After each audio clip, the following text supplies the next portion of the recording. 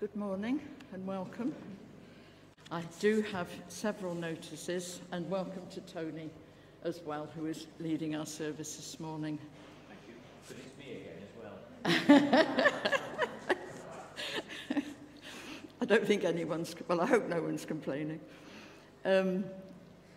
As I said last week, from now on, from this month on, hopefully our communion service will be the first Sunday of each month, and certainly next month when it's the covenant service, and Helen will be leading it that day.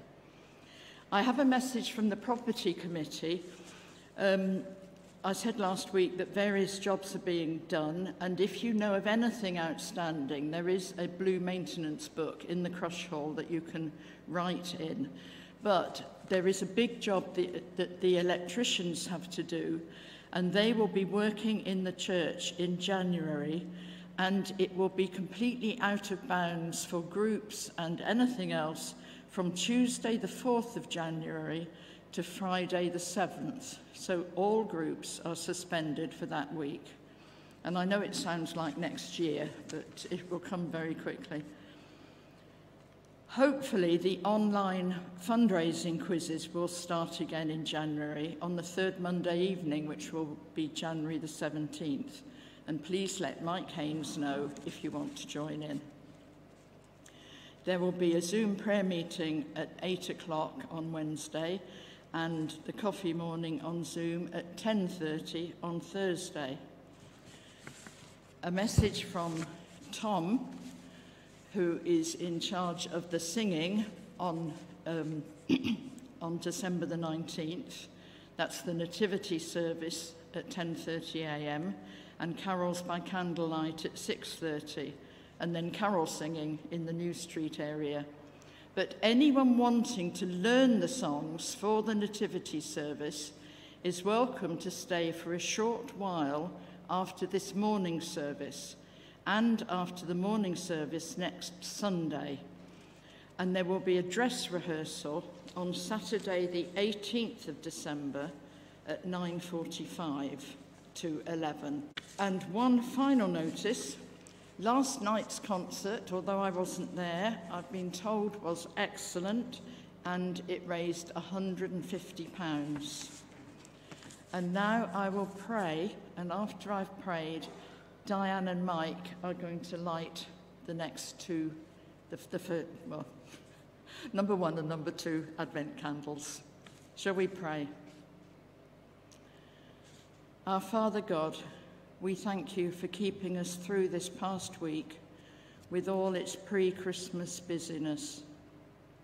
Help us to still our minds, to remember the coming of Jesus, God made flesh, and to let you fill us again with your spirit of hope and peace. Please bless Tony as he leads our service. In Jesus' name, amen.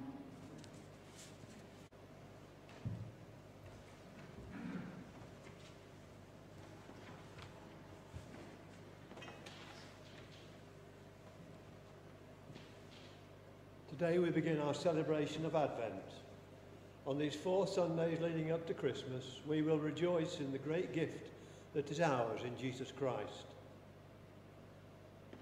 To help us celebrate each Sunday, we will light a candle, remembering that Jesus Christ is the light of the world. On this first Sunday of Advent, we light the candle of hope.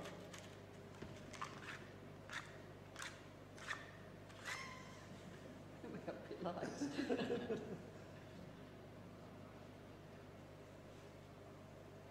Hope is our assurance that God will finish all he has started. Hope is our confidence that he will do all he has promised. All the promises of God are fulfilled in Jesus Christ. He is our hope today and forever. Thanks be to God for his indescribable gift. On this second Sunday of Advent, as we think about the coming of Jesus Christ, we light the candle of peace.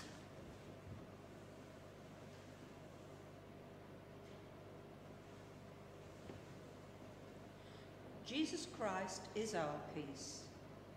He is the Prince of Peace, and the fruit of his presence is peace. Christ comes to bring justice, wholeness and harmony to every relationship throughout all creation. He wants to continually bring us peace in every situation.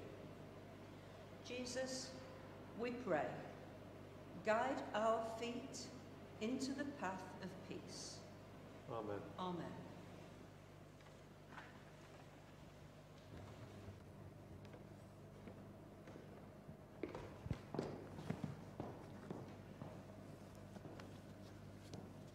Thank you, Diane and Mike.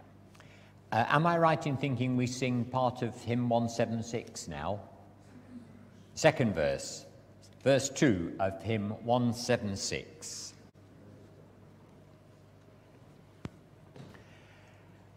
Well, it's good to be with you again this morning. It's only 2 weeks since I was here. Well, I was here last week as well, but in the congregation. Some words from St. Luke's Gospel, chapter 3. Someone is shouting in the desert, "Get the road ready for the Lord. Make a straight path for him to travel. Every valley must be filled up, every hill and mountain levelled off. The winding ways must be made straight, and the rough places made smooth. The whole human race will see God's salvation."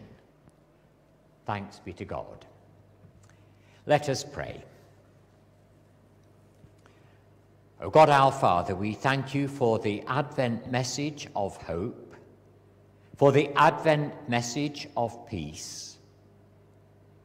We thank you for the challenge to make the rough places smooth, to bring the mountains low, and to prepare the way for the Lord. Father God, we praise you for this season of Advent, when we are reminded once again of the ways in which Jesus Christ comes into the world at large, comes afresh into the church, and comes afresh into our lives. And as we offer our praise for these things, we also offer our frailty. We offer the times when we have found it hard to make the rough places smooth. For we have dealt with people and found it difficult to smooth the pathway of life for them. We have dealt with people and found that we were reluctant to wear down the mountains in front of them so that they may have an easier pathway through life. We offer our confessions for all the times when we have failed to rise to the challenge that you set before us, and the times when we have failed to admit Jesus Christ into our hearts, even though he has sought to come afresh. Father God, we seek afresh your forgiveness, therefore. We seek the power of your Holy Spirit to enable us truly to climb the mountains and to level them, to tackle the rough ways and to make them smooth, and to be the means whereby the pathway of other people through life is made smoother, and that their hearts also are led to the love of Jesus Christ. As we offer our prayers of confession, may we receive once again the promise and the assurance of your forgiving grace moving upon us and within us. In Jesus' name, amen.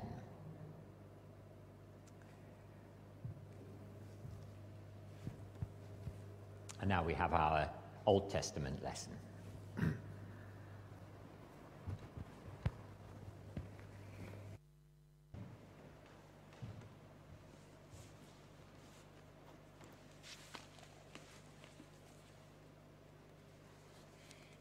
The reading is taken from Malachi chapter 3, verses 1 to 4, and it's page 926 in the church Bibles. The Lord Almighty answers, I will send my messenger to prepare the way for me. Then the Lord you are looking for will suddenly come to his temple. The messenger you long to see will come and proclaim my covenant. But who will be able to endure the day when he comes? Who will be able to survive when he appears? He will be like strong soap, like a fire that refines metal. He will come to judge like one who refines and purifies silver. As a metalworker refines silver and gold, so the Lord's messenger will purify the priests, so that they will bring to the Lord the right kind of offerings. Then the offerings which the people of Judah and Jerusalem bring to the Lord will be pleasing to him, as they used to be in the past. Thanks be to God.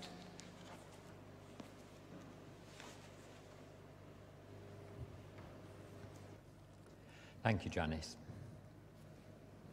And now we turn to the hymn book again, and we sing, it's one of the newer Advent hymns, number 189, Wild and Lone, the prophet's voice echoes through the desert still. And if you're using a tune edition of the hymn book, we sing it to the tune Aberystwyth.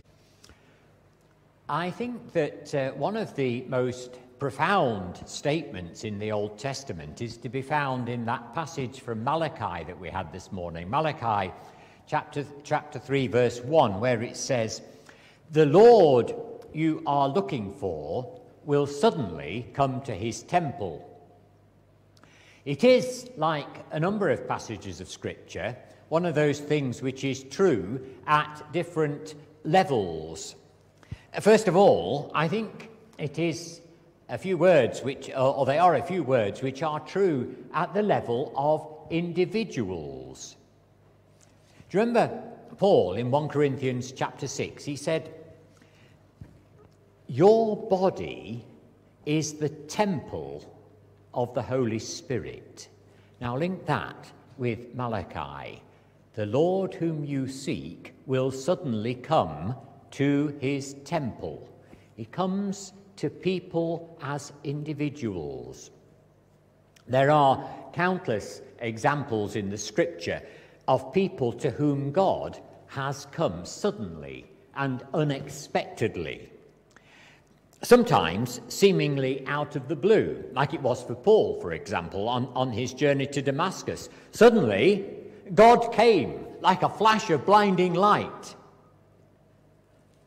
Or there was Isaiah in the Old Testament. We don't know what Isaiah was doing precisely at the time, but what we do know is that in chapter 6 of Isaiah, it says that in the year that King Uzziah died, I saw the Lord.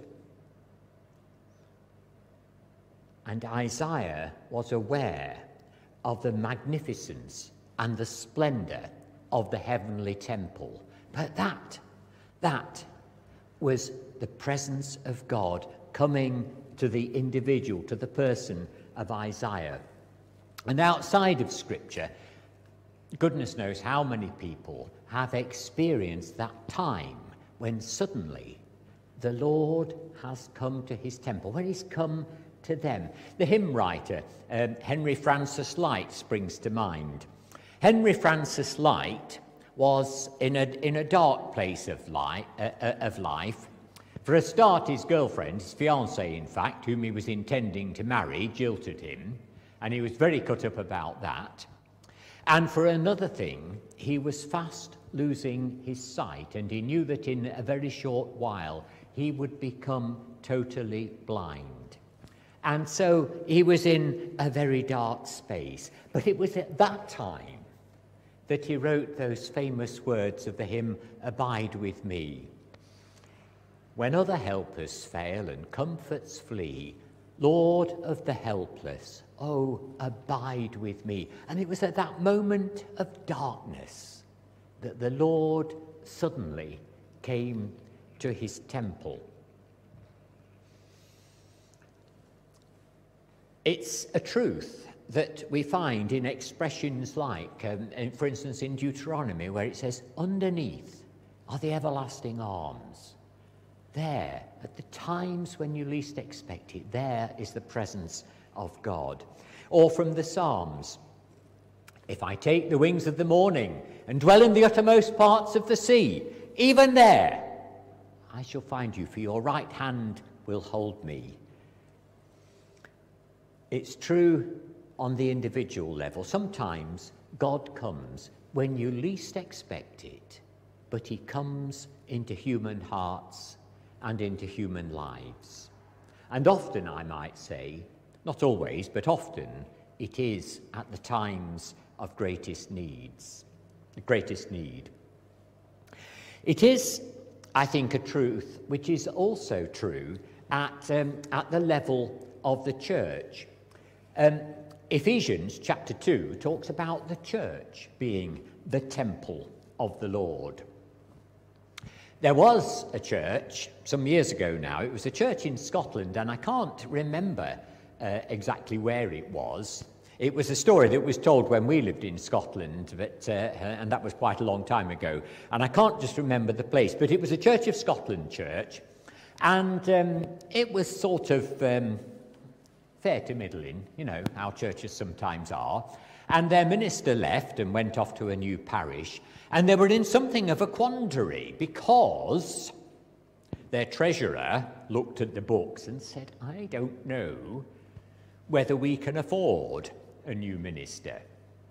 That sounds familiar, doesn't it? And so they debated what to do, and they thought long and hard, and they thought, well, naturally, no, they couldn't raise the funds to appoint anybody. Well, they heard that there was a retired Church of Scotland minister living fairly nearby, a man in his 70s, and they just wondered whether he might be tempted to work perhaps part-time on a reduced stipend, therefore, and perhaps he would come and sort of, you know, plug the gap, as it were.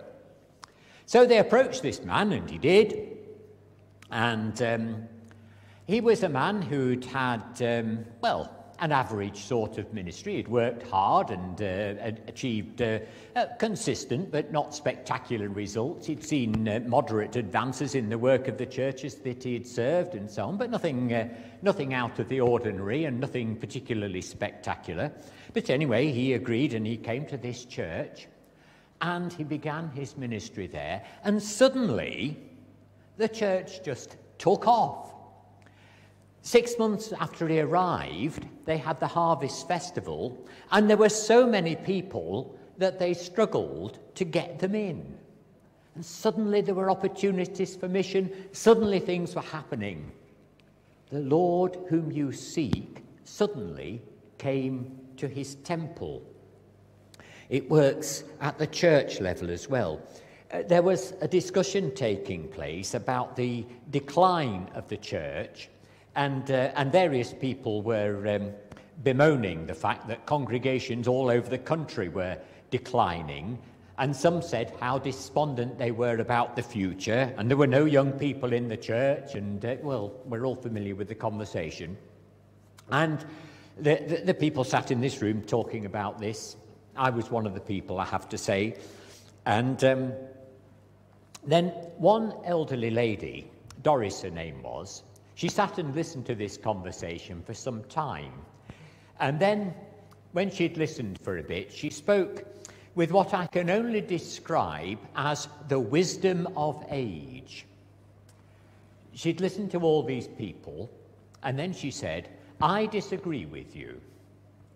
She said, when I look back over history, there have been other times like this, when the church has gone into decline and people have fallen away, and there has been a religious revival.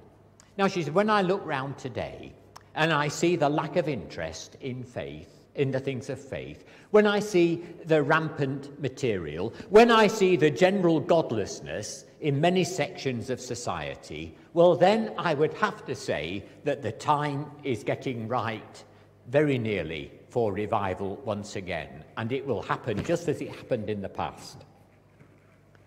Now, what she said was a statement of hope and of confidence and of faith in this very thing, that the Lord whom you seek will suddenly come to his temple. It is true for the church. But it's true at another level as well, I think. I think it is true for the world at large. In the book of Genesis, chapter 1, it says that God created the firmament. And intriguingly, the word used for firmament is also the word which is used to describe the ceiling of the temple. They use the same word, the Jewish word. I don't know. I'm not a Hebrew scholar, and I don't know what the Hebrew word for firmament is. But anyway, the word they use, God created the firmament. He created the ceiling of the temple.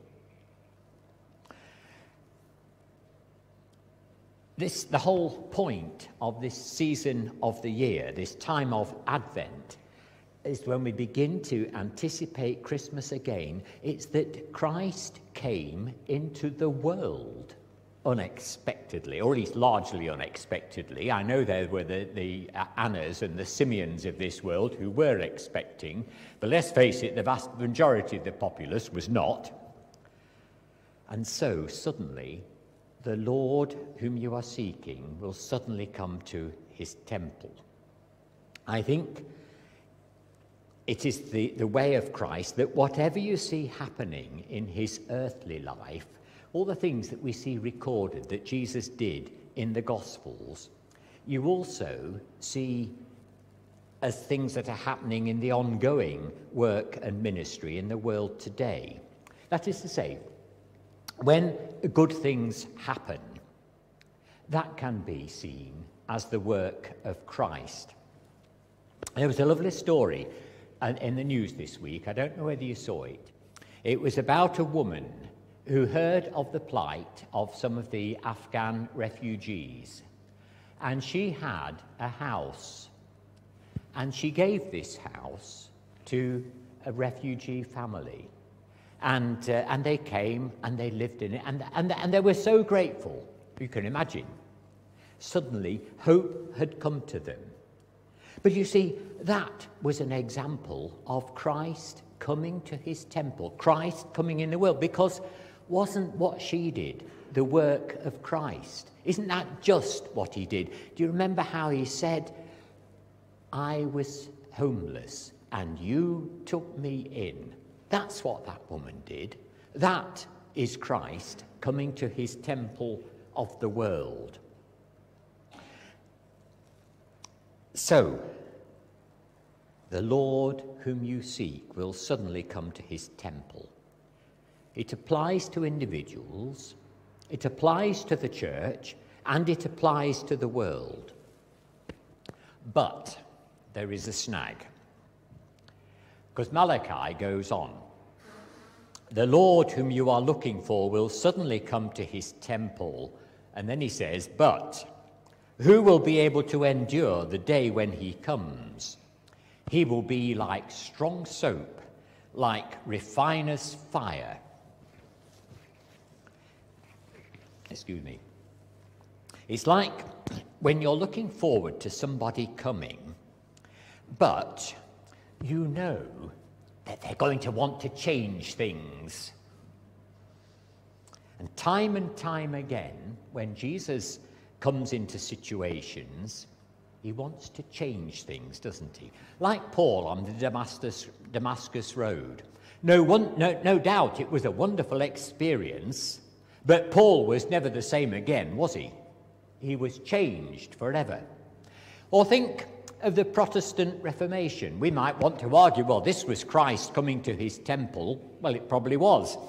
But the church was never the same again. And think of the world too.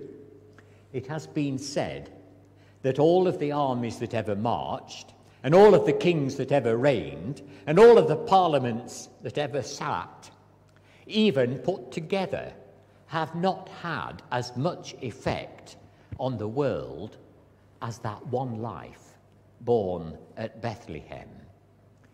And I am sure that the will of God is that we should go on changing until that day when, as the hymn puts it, the earth shall be filled with the glory of God as the waters cover the sea. The Lord you are looking for will suddenly come to his temple, and when he does, nothing is ever the same again. But it's true that he comes to people, and we are never the same again. He comes to the church, and it is never the same again. And he comes to the world, and it is never the same again. We sing a hymn now about Jesus coming. It's 168. Heavenly Father, as we offer these gifts, we rededicate our lives, we rededicate our church, we rededicate our work in the world once again to your glory, and we do so in Jesus' name. Amen.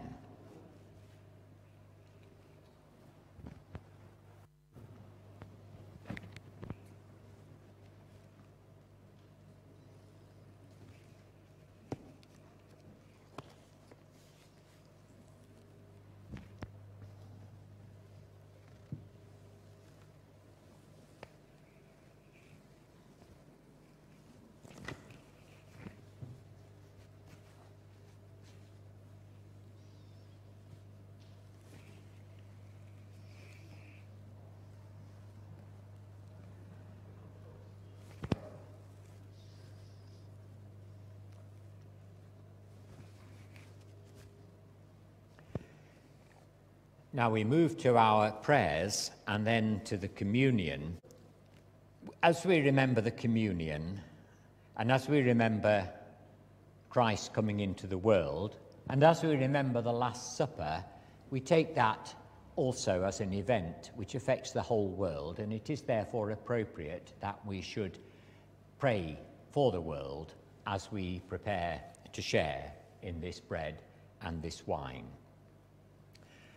So let us pray.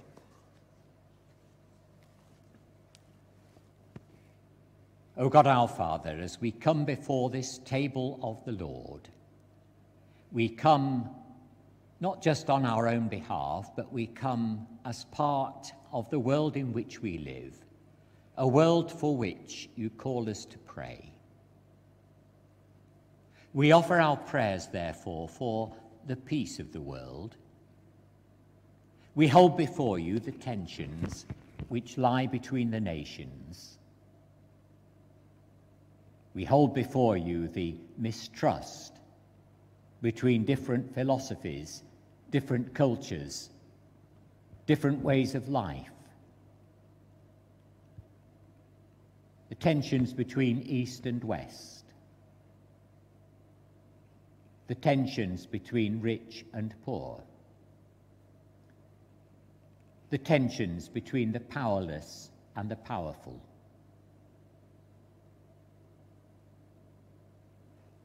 We pray for the peace of Christ, the justice of Christ, the love of Christ, to be born afresh into the world, that the rulers of the world and people of power and people of responsibility, people of resource and wealth,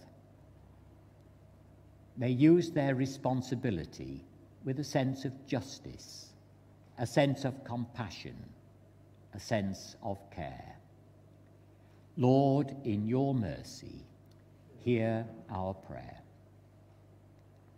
We offer our prayers for the church within the world. We pray that we may never become downhearted, but that we may have the light of faith in our hearts, that our hearts and lives may be filled with compassion and with peace, that we may be enabled to share love, to share justice, to share the gospel. We pray for the unity of the church, and we pray for to see the power of your Spirit on the hearts and lives of all your people. Lord, in your mercy, hear our prayer. We offer our prayers for particular situations about which we are concerned or about which we have heard. We think of that little boy, Arthur,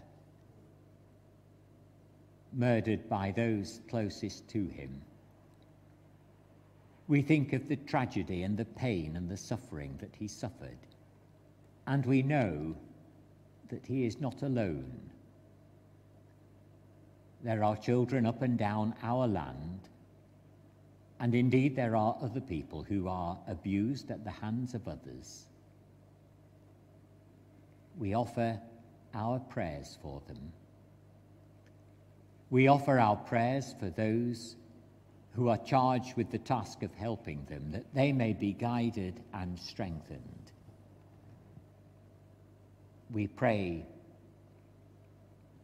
for the peace, for justice, for love to come upon the lives of all the vulnerable and all the abused. Lord, in your mercy, hear our prayer.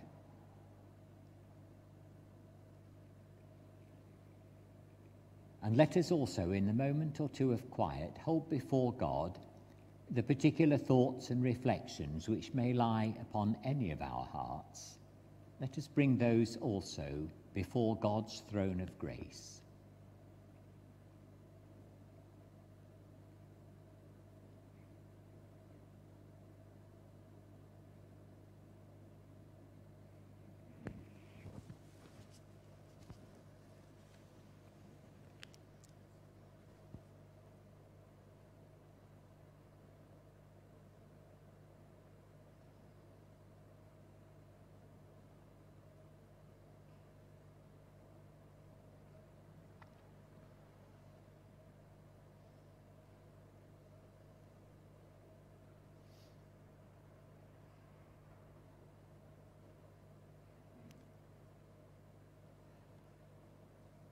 Lord, in your mercy, hear our prayer. Father God, we offer our prayers in Jesus' name, and we ask that you will answer them in accordance with your will. Amen.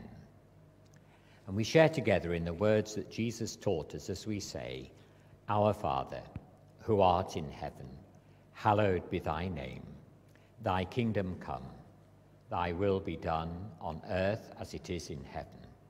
Give us this day our daily bread, and forgive us our trespasses, as we forgive those who trespass against us. Lead us not into temptation, but deliver us from evil. For thine is the kingdom, the power, and the glory, for ever and ever. Amen. Now, O Father God, we lift up our hearts before you, because it is always right that in every time and in every place we should offer praise and worship. But as we come to this table this morning, we know that we have a special reason for doing so, because we rejoice in the coming of Jesus Christ into the world. Although you revealed your love in creation and through the lives of the prophets, yet even so, people strayed away from your ways. But you never deserted humanity. And in Jesus, you came afresh. In Jesus, we see that you, the Lord of all, can live a human life, die a human death, suffer at human hands. And we know that Jesus did all of that. But we also know that your Spirit so moved upon him as to bring him through the throes of death into the glorious light of resurrection and ascension. And we rejoice in these things, Lord God. As we do so, we remember that command that he gave to his disciples as they met round the table on that Thursday evening before the crucifixion. We remember him taking bread and wine and sharing it and instructing his disciples, his friends, to do so in perpetuity and to remember. And so we obey that command. We rejoice that we do not obey it alone, but in company with all your people, all those who profess the name of Jesus and who cry out, "Holy, holy, holy, Lord God of hosts, blessed is he who comes in the name of the Lord." And so, Father God, in our turn, we gather around this table as part of that great fellowship of people and part of the community of faith. Amen.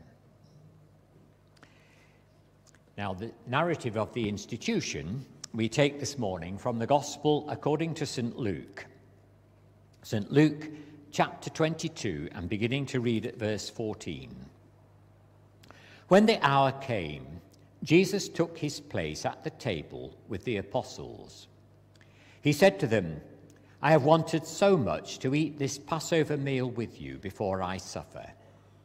For I tell you, I will never eat it again until it is given its full meaning in the kingdom of God."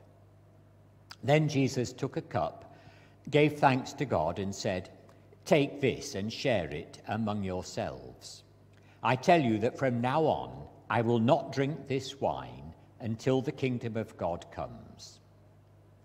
And then he took a piece of bread, gave thanks to God, and broke it, and gave it to them, saying, "This is my body, which is given for you. Do this in memory of me." In the same way, he gave them the cup after supper, saying, "This cup is God's new covenant, sealed with my blood, which is poured out for you." Thanks be to God. So, Father God, as we have heard those words, we pray that you will pour out your Spirit upon these your gifts of bread and wine, that they may be for us the body and the blood of Christ Jesus our Lord. Amen. Now, you are invited to come forward to receive the bread and the wine. Let us receive of the body and the blood of Jesus Christ our Lord, broken for us and shed for us.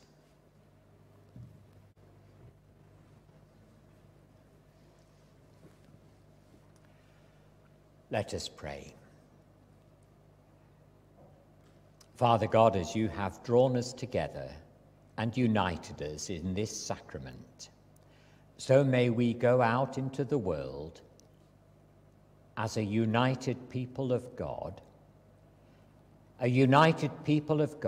filled with hope, filled with joy, filled with the promise of your eternal banquet prepared for all your people. And may your blessing and peace go upon us. In Jesus' name, amen. And we sing the hymn 264, a hymn which is sometimes used on Palm Sunday, but which is equally appropriate for Advent, as we think of the coming of Christ in a different way from the way he came on Palm Sunday, but coming nevertheless. Make way, for Christ the King in splendour arrives. And let us share the grace together. The grace of our Lord Jesus Christ, the love of God, and the fellowship of the Holy Spirit be with us all evermore. Amen.